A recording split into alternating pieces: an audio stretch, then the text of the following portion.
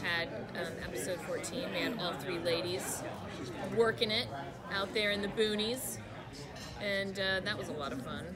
So, and I'm really enjoying Annie Alonzo. She's been a wonderful partner. So,